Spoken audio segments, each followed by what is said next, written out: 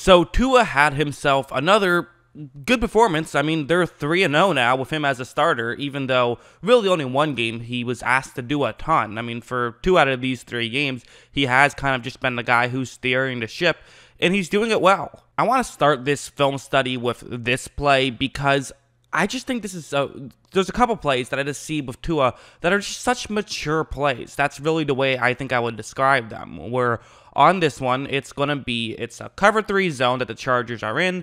The Chargers like to play a lot of cover 3 zones, so obviously Miami had a lot of plays designed to beat cover 3 zone in this game. The way this one works is it's a play action rollout. You have a tight end and a receiver who are really the main reads on this play. Also, Tua, since he fakes the handoff, the halfback will then be a check down. So Tua has that option as well. So he has really 3 options on this play, and even a 4th if he has room to run. So Tua takes the snap, fakes the handoff, and looks up. And if you see right now, nothing is open at this point. Really, the Chargers are doing a pretty good job at making sure that they find a guy and get in the way, so that way Tua can't make the throw down the field. Now, Tua can just take the check down here. Tua could even try to, run for it a little bit, or even just throw the ball away if he doesn't feel like he'll gain yards on the check down or with running the ball, which those are both options he has. However, Tua has time, so he's just going to be patient here. Watch how he waits, even pump fakes, and then eventually makes the throw down the field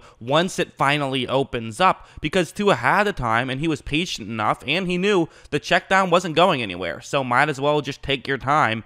It was a good decision by Tua and good patience there more than anything. Later on, this play would happen. So it's essentially the exact same concept. There's a slight twist on it. Instead of the halfback being the check down, when Tua rolls out, it's going to be a tight end who's going to be the check down, and the handoff's going to be to the other side of the field. But it's essentially the exact same concept. So, it's something that worked that time. Maybe it'll work this time. It's also worth mentioning this is a 3rd down and 1 right here. So, crucial play. Again, Tua takes the snap, fakes the handoff, looks over to his left, and again, keep in mind, he's a left-handed quarterback, so these throws are a lot easier for him than, typically for a right-handed quarterback, you're rolling out to the other side of the field. It's kind of fun.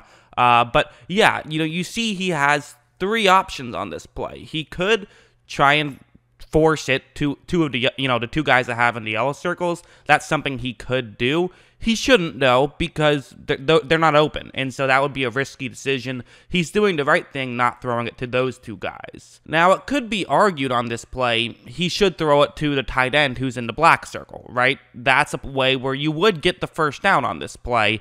The problem is it's a risky throw to make because he's throwing across his body, being the left-handed quarterback, and there is pressure in his face right now. So unlike that last play when he had plenty of time to make a decision, on this play he would have to twist and make that throw right away. If he overthrows it, it's zone coverage. So if he overthrows it or misses the throw, it could very likely be intercepted.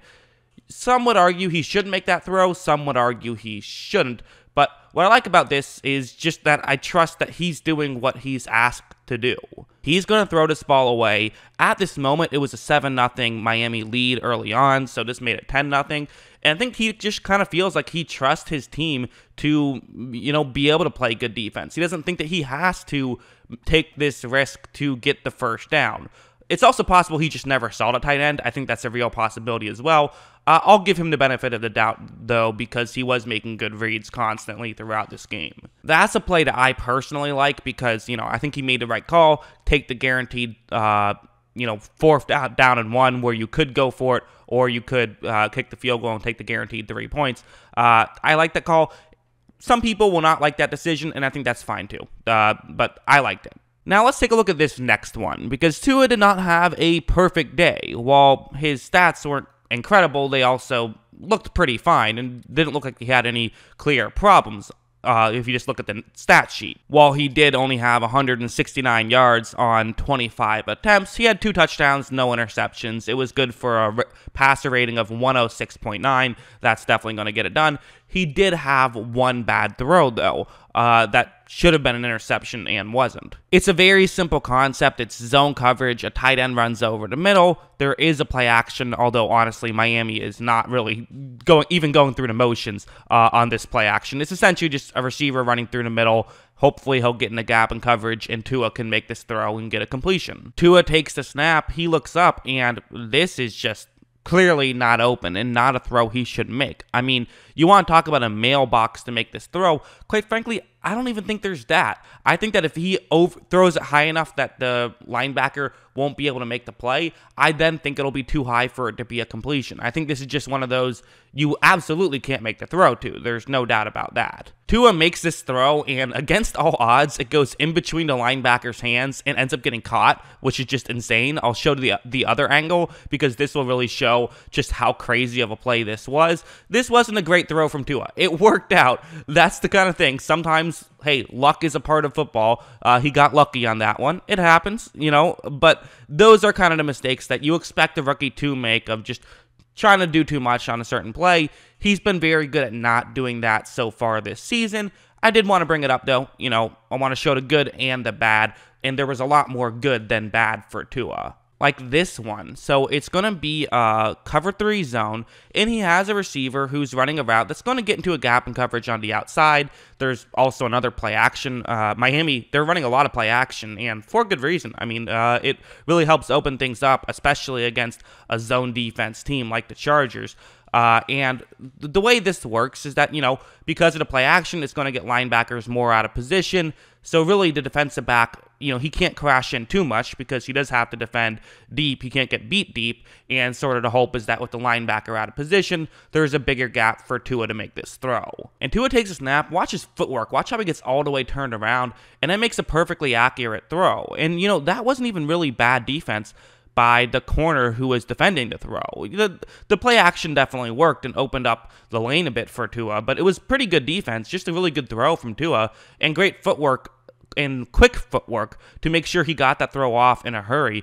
Just a really good play from Tua, and he really has. He's continued to look impressive so far for Miami, and it's cool to see. I mean, I thought his week 1 performance wasn't great. I really didn't think he was very good, but he's now put back-to-back good performances up, and he's continuing to impress, and, hopefully he can continue to look this good. I mean, he might not make those, incredible highlight reel level plays that Herbert's making where he throws it 50 yards down the field on the run with perfect accuracy. He might not have the fun sound bites that Joe Burrow has, but at the same time, he's performing just as well as those two guys, if not better.